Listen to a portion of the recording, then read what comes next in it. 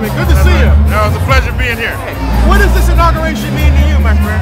Well, in 1972, as a young man when I worked for Shirley Chisholm, campaign to be president, you know, I believed that she was the best candidate running, but it was a different outcome.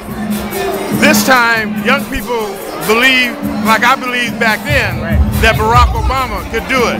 And so what this means is that there is now a yes we can generation.